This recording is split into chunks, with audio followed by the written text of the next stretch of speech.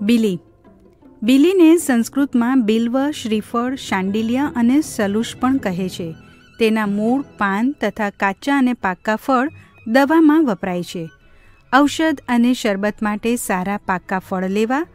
કુમળા, કાચા બીલા, મરડા ઝાડાની રામબાણ દવા છે. બિલીના ઝાડ 20-25 ફૂટ ઊંચા થાય છે અને તેની શાખાઓ પર કાંટા હોય છે. પાન ત્રિપર્ણી અને એકાંતરે આવેલા હોય છે.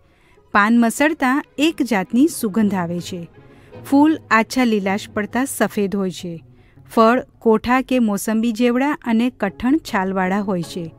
ઔષધમાં નાના કુમળા ફળ વપરાય છે. પાકા મોટા ફળો શરબત બનાવી પીવામાં વપરાય છે. બિલી સંગ્રાહી એટલે કે મળને રોકનાર, દીપનીય એટલે કે જઠરાગ્નિ પ્રબળ કરનાર તથા વાયુ અને કફનું શમન કરનાર છે. એના કાચા ફળનું શાક તથા અથાણું થાય છે. કાચા બીલાના સૂકા ગર્ભને બેલ કાચરી કહે છે. બીલું ઘણું પૌષ્ટિક, દીપન, પાચક અને ગ્રાહી છે.